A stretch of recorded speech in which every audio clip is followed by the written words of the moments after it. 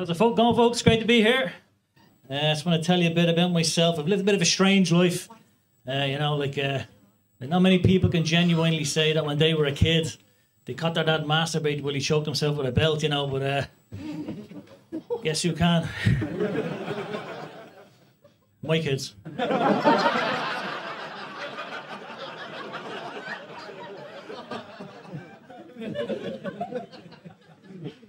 Yeah. I read that 25% of men suffer with social anxiety when using public bathrooms, and I'm one of them men, and it's a fucking nightmare, You'll be out with your mates having a few drinks, it's about 6 or 7 drinks, you'll run to the bathroom, you'll run to the urinal, unzip your pants, take your cock out, Everything is fine up to that point. But if another man was to walk over and start using the urinal beside me, I don't know why, but for some reason I can never come. It's like the weirdest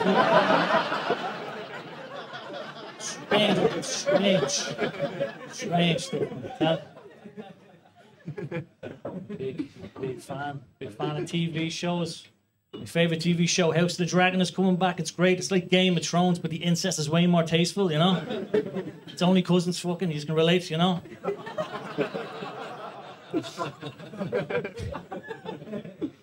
but in the last season, actually, at one point, the king's best friend, his right-hand man, he says to the king, in order to keep the bloodline in the family strong, that the princess should marry her 2-year-old baby brother, which is fucking crazy. And the king was like, what the fuck are you talking about, man? Absolutely not.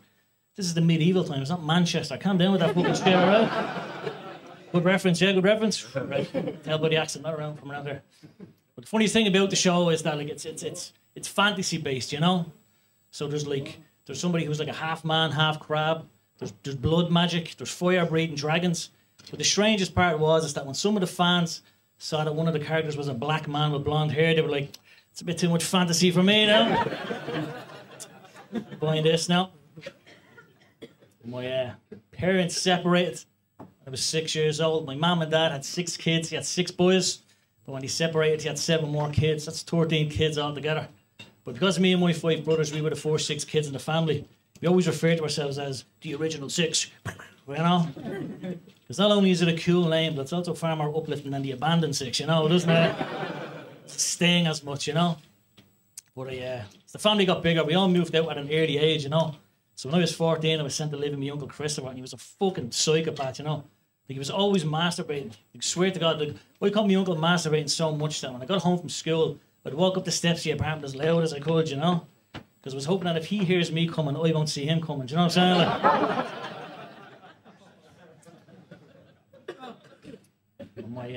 I've been living with my girlfriend now for about 8 years. She's great, but she's very ditzy.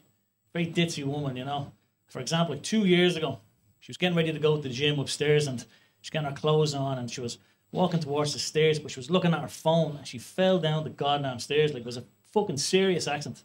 And she got a lot of issues, medically. And it's really affected our relationship, especially our sex life, We've only had sex maybe 4, maybe 5 times since she died.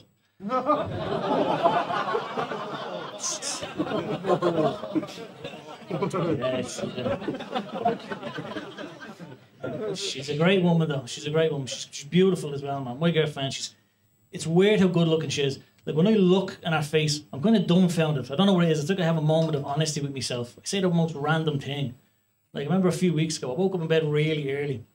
I remember rolling over in bed and looking at my girlfriend's beautiful face, and I remember just saying to myself like that, "Man, this girl is definitely dead."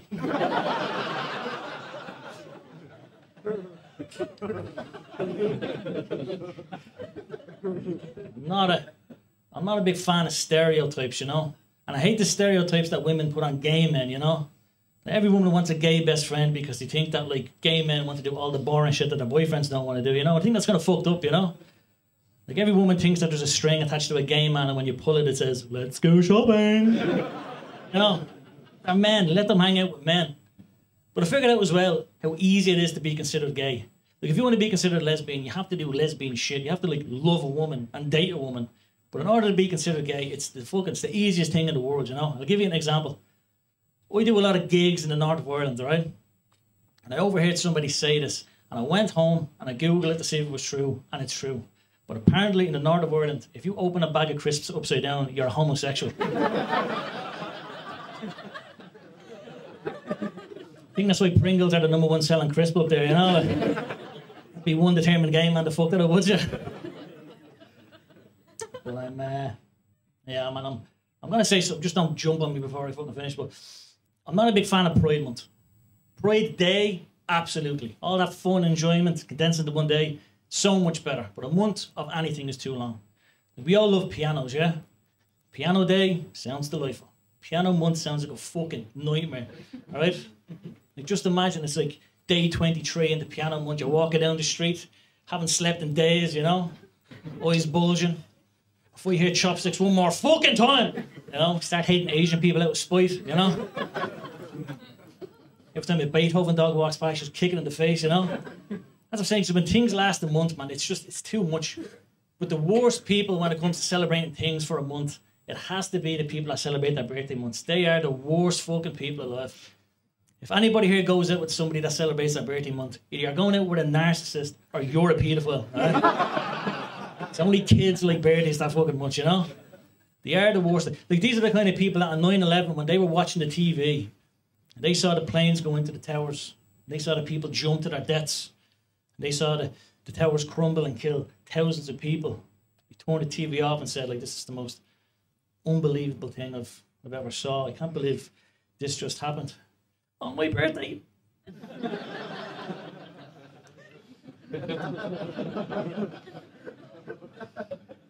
Yeah, man. I got very sick last year. I got pneumonia and I developed a thing called pleural effusion, which means I've got fluid in my lungs, and it's painful, but it's more embarrassing than anything, you know, having fluid in your lungs, you know, because, like, no woman wants to have sex with a man that's drowning to death on land, you know, like, super fucking embarrassing, you know. But I'm in now in hospital a lot, just gonna get this thing fucking sorted. And I remember a few weeks ago I read this article by Vice magazine. You probably heard of them. They're looking like an alternative media source, you know. And they wrote an article about how ISIS are making beheading videos for a modern audience, and it's 100% true. I remember thinking about this a few years ago myself, you know, because my brother, he sent me a beheading video on WhatsApp because that's how we bond, you know. And I remember flicking it on, and the video starts off with just the desert, just gold sand, blue sky. Camera turns to the left and it stops on two men. There's one man standing up, dressed head to toe, all in black, face covered. He's holding a large hunting knife. To his right, there's a man on his knees in an orange jumpsuit. His name is Sean Malto. He worked for a German publication. He was covering the war in Syria. And the guy with the knife, he picks it up, he points at the camera and he says, "To the government of the West, you've bombed our lands, destroyed everything we own, killed our families, but our will to fight will always be here." He gets the knife and he cuts off Sean's head. It takes about 10 seconds. Fucking absolute brutality, you know. The knife is covered in blood. He picks it up, he points at the camera. He says, "To the people of the West, we have a message for you. Please like, subscribe, share this video, hit the tab in the corner for more content." Stay with it.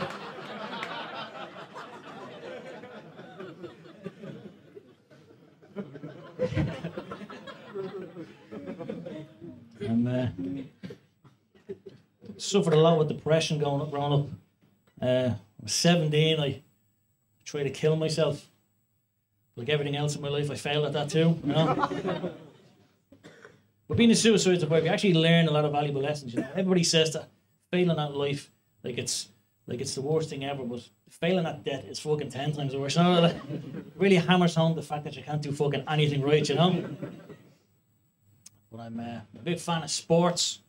I love trans athletes, you know, because they're so dominant, you know.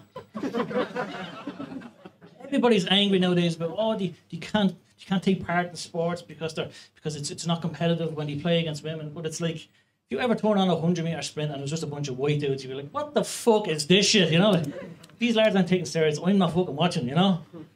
Because in my opinion, like, a trans athlete versus a female athlete, it's a lot like a black athlete versus a white athlete, you know? Like they run fast, they jump higher, their dicks are bigger. It's the same fucking thing, you know?